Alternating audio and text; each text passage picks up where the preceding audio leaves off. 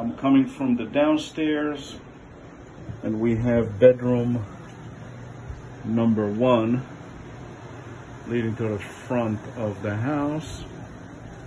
And then we go to the right, and we have this area with a wall that's not the one, it's actually a huge bedroom, but that's bedroom number 2.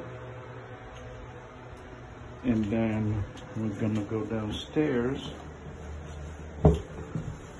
and to your right you have your living area.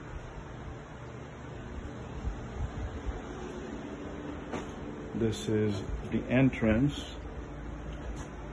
not a big area, so you have this wall down, you can have your living dining area together.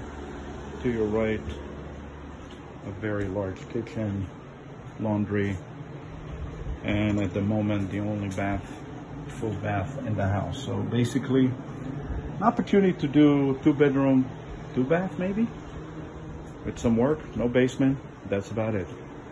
Again, stairs going up, and I'll take you a little bit on the outside so you can see it.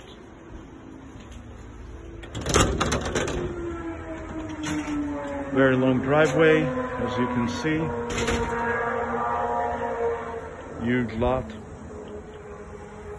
The good news is, huge 2-car garage, slash storage. This is where we were in the kitchen and in the bathroom, and this is the main building.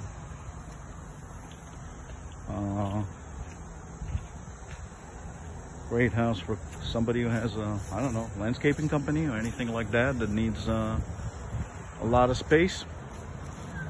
And Brandywine there, right? And next door is Peachy County parking lot for buses.